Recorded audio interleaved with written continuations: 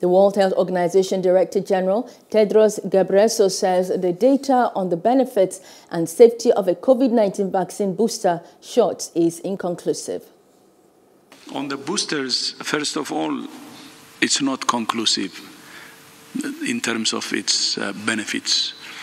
And also, we don't know if it's safe, and it has been already said.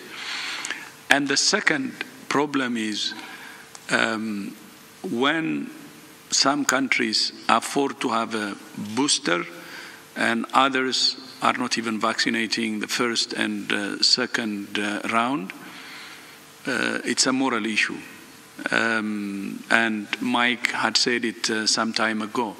It's like saying, okay, you have a life jacket and you're adding another one, while others don't have a single life jacket.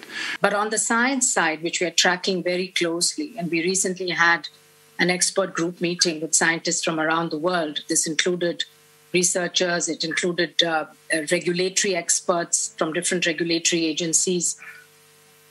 There was consensus that there is that the data around the need for boosters is not conclusive.